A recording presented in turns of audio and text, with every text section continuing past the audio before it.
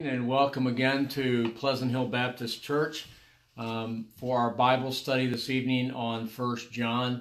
I can tell you that personally I am very happy to be here tonight for a number of reasons, but mostly just to be able to get into God's Word, and I'm glad that you joined me. Tonight we'll be doing 1 John, or at least part of it, and I would like to open with a word of prayer first. Lord, thank you for this evening. Thank you for your word, and thank you for revealing it to us. The Holy Spirit makes our minds alive to your word so that we can understand it, so that we can know why it was left for us and what we are to do. We thank you especially tonight for John. We thank you for the epistle that he wrote, this 1 John. We ask you to make a mark on our hearts and on our minds in some way that we need it and we can use it. In Jesus' name, amen. I don't know if you've noticed it or not, but 1 John is somewhat different than the other epistles in the New Testament. Generally, if you go through the Bible, you'll notice that the epistles are written by someone to someone or a church. They're very specific with an introduction and a greeting to the recipients of the epistle or the letter. It usually contains a greeting. This letter of 1 John doesn't contain either one of those things. It's more like the book of Hebrews or James. It just goes straight into what John wanted to relay. There's a reason, however, for this omission, because by that stage of the early church, John was the only one who could have written this epistle. John was the only one who could have spoken with such an authoritative tone and been received by the church as readily as this letter apparently was. It's likely that 1 John was written late in the first century, probably between 90 and 95. We can't date it specifically because there aren't any historical markers that are mentioned in the document itself. Usually there'll be some kind of reference to one thing or another that is commonly known to have happened at a particular time in history. Not so in this particular epistle. There are no historical markers. The persecutions of Domitian, which started in 95, are not mentioned, as they most certainly would have been if it was ongoing at that time. So it was before that in all likelihood. In addition, John is obviously advanced in age because he uses expressions like "my little children" and so on. So it's probably between 90 and 95 that it was written. Most likely, John was in Ephesus when he wrote it, having been released from exile from the island of Patmos. Now, we don't know that for certainty because there is no document in the church history or archives that says that John was released. But John was the apostolic leader of the churches in the Near East. Because of that, we believe that he was in Ephesus at that time, near the end of his life, and wrote this epistle. The thrust of the epistle is his concern about heresies that were breaking forth during this time. Now, Judaism had long been an issue with the early church, but around the year 48, approximately, in the Jerusalem Council, Judaism, or the Judaizers, had been squelched, or at least problematically had been squelched, although they occasionally continued to rear their heads. So in all likelihood, John was not writing to address the Judaizers. What had become, at this time, a heresy that was on the horizon and blooming, if you will, was Gnosticism. That's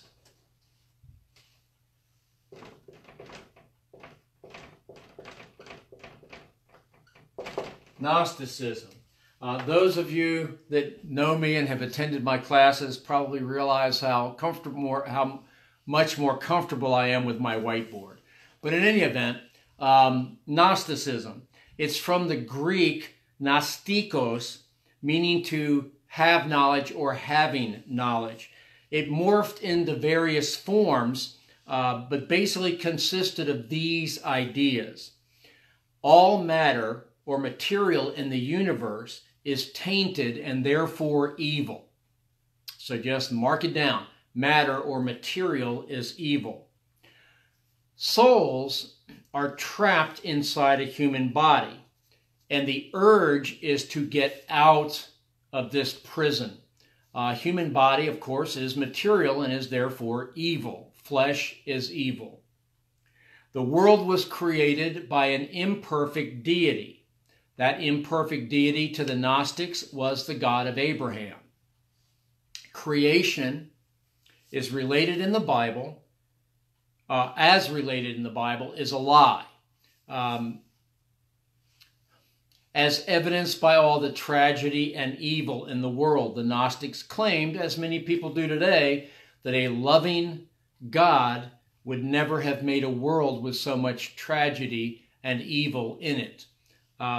That's a subject for another class, but anyway, nonetheless, that's what Gnosticism leaned on. And because evil and tragedy is prevalent in the world, a lot of people bought into this. Gnosticism also gave birth to kind of a stepchild, another heresy called Docetism. This is the doctrine that says that Christ's body was not human at all, but rather a phantasm. Or if it was real, it was some sort of celestial material that made it appear as though Christ was on earth among us. His person was apparent rather than real. Christ, being divine, would never have touched flesh because it's evil. He certainly would not have indwelt a human body. Being divine, he could have no relationship at all with matter. Therefore, according to Docetism, Jesus only appeared to be human. Jesus only appeared to die. And the Christ that was in Jesus was withdrawn from him before the crucifixion. Take away Jesus being fully God and fully man, and you take away the atonement, and we are still in our sins. So this is what John was writing to contend with. This obviously was a huge problem, especially in the early church, that was looking to find its roots. And what's more, the early church had been in existence for approximately 60, 70 years, and many congregations were becoming comfortable with the idea of Christianity. And the philosophers of the day were looking to creep in and make it more worldly sensible, if you will, more rational. This was a problem that John felt compelled to straighten out. So let's get into 1 John. I'm going to begin with chapter 1, the first 5 verses. I will tell you that I used the New King James Version. I don't care what version you use. I'm not here to stump for a particular version. I like this because it's the closest to the original English translation, the King James, but nonetheless, you might find your verbiage a little different, but the meaning is the same. We'll begin with verse 1. That which was from the beginning, which we have heard, which we have seen with our eyes, which we have looked upon, and our hands have handled, concerning the word of life.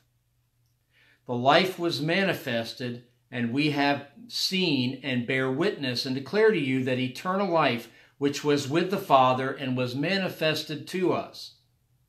That which we have seen and heard we declare to you, that you may have fellowship with us. And truly, our fellowship is with the Father and with his Son, Jesus Christ. And these things we write to you, that your joy may be full. You'll notice right off the bat that the greeting or the introduction that I mentioned earlier is missing. John gets right to the point. At this stage in the life of the church, there's only one man that's going to write a letter and like this, and there's going to be no question who it's from and the level of authority that has written it. The language, too, was so like John that there's no reason to question who it was from. In verse 1, John mentions a beginning, but which beginning? There are actually three beginnings that can possibly be referenced here. There is one mentioned in Genesis 1:1, of course, where God created the heaven and the earth. Another, interestingly, occurs in John 1:1. In the beginning was the Word, and the Word was God, and the Word was with God. All things were made by him, and without him nothing was made. So in other words, we cannot imagine a time when Jesus, God, did not exist. There is no time that he didn't exist. So from verse 1, John is in no uncertain terms refuting what the Gnostics are teaching. In the beginning, there are two beginnings there.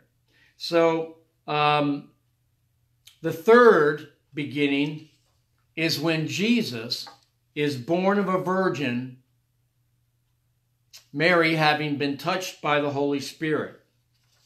Okay? When Jesus was around 30 years old, that's when John met him.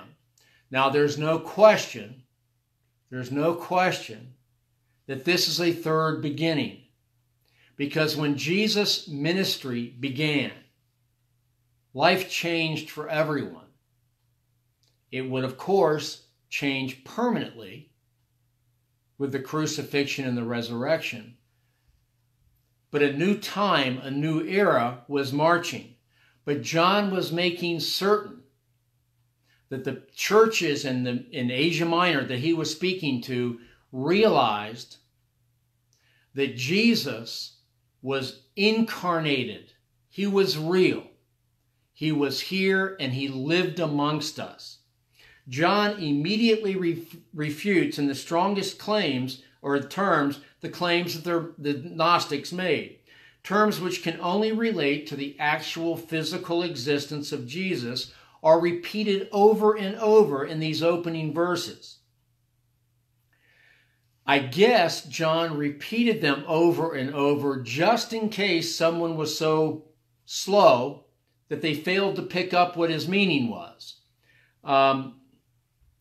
Remember, by this point, all the other apostles had been martyred for this exact same reason. John was the only one left. Every other apostle had been martyred for their insistence that they had known, lived, and ministered with Jesus Christ, who had physically died, who physically lived and had physically died and was raised again. This was the gospel. And that by believing on that, believing on the witness of these folks that had lived with him and known him, and realized that he was able to atone for our sins. By believing that, that was the gospel. That was the good news of Jesus Christ. In verse 2, he says, that eternal life, and then goes on to say, that was manifested. The life was manifested, and we have seen and bear witness.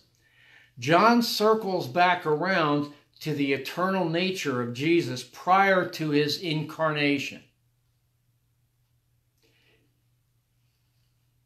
Jesus is eternal life. Many times it's stated in such a way that through Jesus is eternal. Jesus himself is eternal life. It's by having and possessing Him that we're able to attain that. Not something else to be grasped or attained or sought or looked for, but the possession of Christ, that personal relationship, is eternal life. By His incarnation, He was manifested. What does manifested mean? It means seen, touched, known, reality, made relevant to us. Known to mankind in general, and to the apostles and John specifically. Verse 3, he talks about that we have seen and heard and declare to you that you may have fellowship with us. Now, I'm afraid sometimes Baptists and maybe some other denominations, I'll let you determine what your church is like. I'm not saying this is always the case, but I think sometimes Baptists believe that fellowship is potluck dinners and movie nights. I think that's become the common term for fellowship. That's not what it originally was. To fellowship was the gathering of believers to share the things of Christ. Now, somebody may bring a potato casserole along with them as an aside, but that was not the purpose of fellowshipping. Fellowshipping was distinctly about the things of Christ. And what he's talking about here, to fellowship equates with salvation, the things of Christ. Originally, fellowship in the church was to gather to share those things. If we are in Christ, then we will never be out of fellowship with Him or with others who are in Him.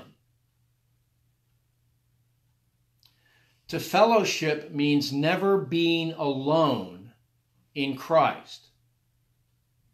To fellowship means the body of believers. Potlucks are fine. But John's telling these folks something then that's applicable today. Do we get together and talk about the things of Jesus? Do we get together to grow our relationship with Him?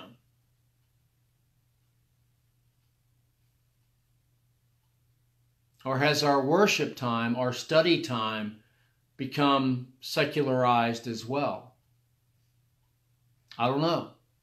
But John was talking about the same things then that can have influences on us today. Verse 4, that you may have that joy, the reality of the gospel, the salvation provided by that gospel, and the fellowship that is enjoyed or can be enjoyed is the emphasis.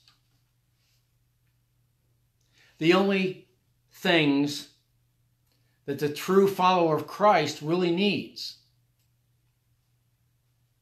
The Gnostics, or the false teachers in general, were layering on human invention to interfere with the joy that can be experienced by knowing and meditating on the pure Word of God. The further we get, and the further we get from apostolic teaching, the further we feel like it requires specific programs or music and something other than the Word of God to save folks, then we're relying on human invention and not the Word of God. And that's what John's talking about here. We're going to move on to verses 5 to 10. This is the message that we have heard from him and declare to you, that God is light, and in him is no darkness at all. If we say that we have fellowship with him and walk in the darkness, we lie and do not practice the truth. But if we walk in the light as he is in the light, we have fellowship with one another, and the blood of Jesus Christ, his Son, cleanses us from all sin. If we say that we have no sin, we deceive ourselves, and the truth is not in us. If we confess our sins, he is faithful and just to forgive us our sins and to cleanse us from all unrighteousness. If we say we have not sinned, we make him a liar, and his word is not in us.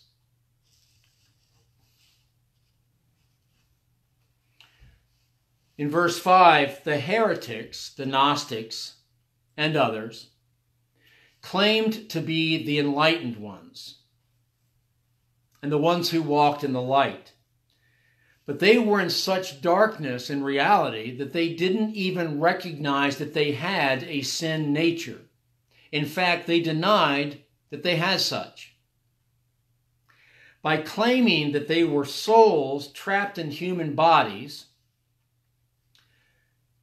they claimed they were not responsible for what those human bodies did. Of course the human bodies sinned. Human bodies are flesh. Flesh is material.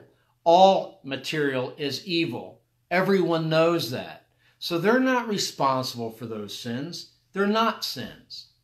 The fault is of the body, and they are not part of the body. Since it was natural that matter was evil, of course their bodies did evil things. John also here forcefully argues that God is not an imperfect deity, but is the light that guides men into righteousness that they cannot find on their own. Elsewhere, Jesus talks about being a light unto our path. I am firmly convinced that there would be no light in existence if there were no Christians on the earth. I believe if you get far enough into Revelation, you're going to find that the lack of light is going to be an issue at some point, at least for some, not for me, and I hope not for you. But nonetheless, in verse 6, this verse sounds especially harsh because John is calling us liars. And I believe this is part of the real crux of this part of the epistle, this part of the book. Now, it's not me saying it. It's John saying it. And John's saying it to me just like he is to you. He's speaking of those who claim Christ and are continuing to walk in sin. And furthermore, they're continuing walking in sin without recognizing it as sin. We must be liars if we are doing this, because God contains no darkness. And if we are joined with God through Jesus Christ, we're not going to contain darkness either. Now, John is not saying that if we are saved, we are perfect and sinless. Of course not. What he's saying is that we are conscious of how fallen we are and how sin-ridden we are. And we are constantly confessing our sins to God. And if we're doing that, we're cognizant of who we are and how much beholden to God we are to have any relationship with him at all. It is not through anything we do. It is all through our faith in Jesus Christ, our belief in him, our throwing ourselves at the foot of the cross and relying on him to speak for us to God the Father. Now, the Gnostics didn't think they had to do that. They didn't recognize a sin nature. They didn't recognize that they were sinners. They recognized no need for salvation at all. Yet, they represented themselves to the church as Christians that just had new and better ideas.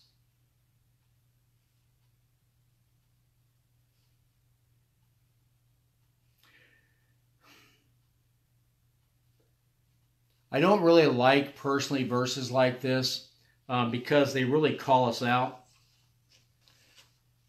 I don't know how much I personally continue to do or think or say that I don't recognize as sin because it's become so habitual. I don't know. Hopefully nothing, but I'm sure there's probably something. Maybe you're in the same boat. Maybe you think that your life in Christ has nothing to do with how you behave, how you speak to others, or how you relate to non-Christians. I don't know. The Gnostics, once again, that John is speaking to, did not claim any sin. They claimed to be the especially enlightened ones. In verse 7, again, if we walk in the light, which is the true knowledge of our fallenness and full reliance on Christ to present us faultless to God the Father, then we will enjoy this fellowship that John's talking about. In fact, it's the only way we can enjoy that fellowship. That fellowship, again, is continuing and unending. This also means that this light should be reflected in our daily lives and not as a false front, but as something that is genuinely being generated from our hearts. Verse 8, these false teachers presented themselves as Christians, but of course with a more enlightened understanding of Jesus. What these fellows were teaching, however, demonstrated that they were not Christians at all. They denied their sin nature. There is nothing more basic to Christ's atonement than to realize your personal condemnation under sin and to recognize a need to be forgiven. There's nothing more basic than that. Without that, there is indeed no Christ, no need for crucifixion, no need for resurrection. If we don't recognize that we're cut off, that we're lost, we don't need a Savior. Verse 9, here is where you and I, as Christians, can walk in the light with God. Continual confession of our disobedience to God, which is to acknowledge our sin to be the same as God sees it. In other words, when we look at sin and acknowledge it, we need to try to step outside of our shoes and move around to the other side and see what we say, do, through the eyes of God. View it as He sees it. Many people, and some Christians that I know, have a tendency to look at, well, that's not so bad. Well, yeah, by worldly standards, it may not be so bad, but that's not how sin is judged. Sin is judged through the eyes of God the Father. And for us to truly acknowledge and confess our sins, we're to view it through His eyes. Usually, we don't have to look at it too awfully close, because if we even, at least in my experience, if I even try to move around to the other side, before I even get there, I know where I'm lining up on this, whatever the issue may be. We acknowledge and fully understand that we are fallen, permanently fallen, until the day He takes us home. We are out of alignment, so to speak, and can only get straightened out by Christ. Remember, through Christ, God is our Father. He is faithful and just and will forgive us of our sins and cleanse us of all unrighteousness. A good father is not going to throw us out. A good father will not disown us. A good father will teach us and forgive us and welcome us back as if we have never left the fold to begin with. I believe there's a story in the New Testament about that somewhere, if I'm not mistaken. And lastly, in verse 10, John points out the blasphemy of the false teachers by pointing out that God said everyone is a sinner. And they're contending that they do not have a sin nature and have not sinned. So they are, in fact, saying that God is a liar. It's not a word that's used very often anymore, but there is such a thing as blasphemy today, just like there was then. I would not want to be one of the fellows that said this. We're going to stop there because I learned something the first week doing this, that about 30 minutes is long enough, and this gets us through the first chapter of 1 John, and next week we will move into chapter 2 and get into some more of the meat of the letter. Would you join us or join me in prayer to end this, please? Father, we thank you that we have John and other people like him to speak to us as clearly today, if we'll listen, as 2,000 years ago. There is nothing new under the sun. We need to be taught, and we need to look at the things around us as lessons that you send to teach us. If we are in you, we know that you'll send nothing that is not meant for our good, even if it hurts. So if you're sending it for our good, even if it hurts, there must be something in what is going on in our lives that you want us to learn from.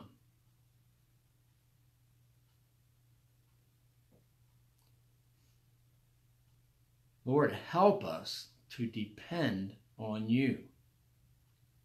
Help us to recognize the importance, which is the only thing that John's really addressing, the importance of sound doctrine. Lord, I ask that you be with everyone at the point of their need, even those who we don't know that might be watching this. We ask for your blessing on each and every one of them. We ask that we all come closer to you.